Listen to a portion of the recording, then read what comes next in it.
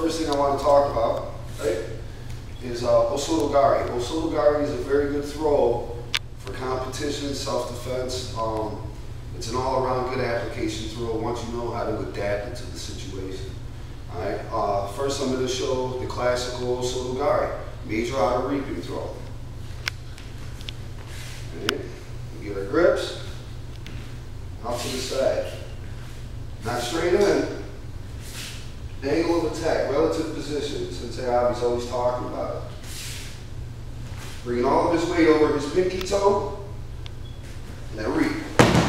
Here. Alright? Again, grip, relative position, which causes kazushi, which is your off balance, execution. When I finish, I always want to finish in a dominant position so I can enter into my mat work. This guy's got a gun, or he's reaching for something, I can control him with my knees, can hit him, break his arm, wrist, doesn't matter. All right. Now we're going to talk about using this for self-defense application. All right. And there's millions of ways of doing this throw. A lot of people have their own take. This is a few of mine. All right. First one is going to be from a hook. All right.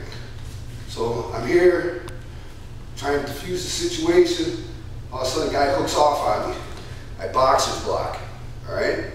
The next step is a distraction strike. It doesn't matter if it's a palm to the chin, chop to the neck. It doesn't matter. This isn't for a knockout.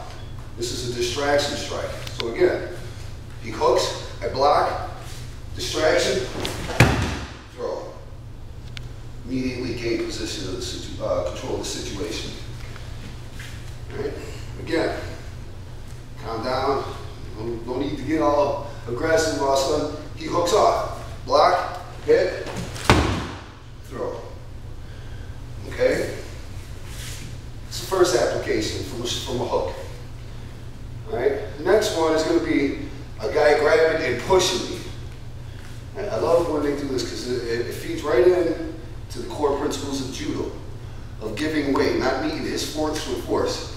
If he goes to push me, and I A-frame on him, all right, I'm in a very bad position. All right, my off balance is broken, I can't control it. All right, what I want to do is when he pushes, I redirect. All right, I take what he's giving me, I redirect and I accelerate. So, he's pushing, I redirect, and throw. Right.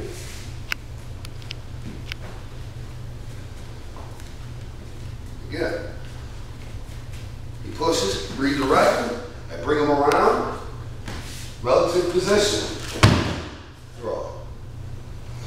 Right. Osotogari can also be done from a guy doing a front push kick. All right, he goes and he does the front push kick.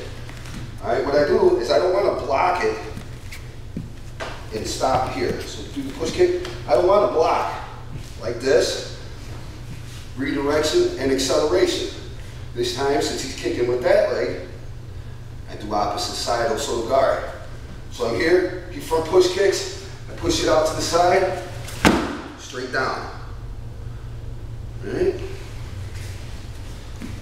Osotogari. Let's go.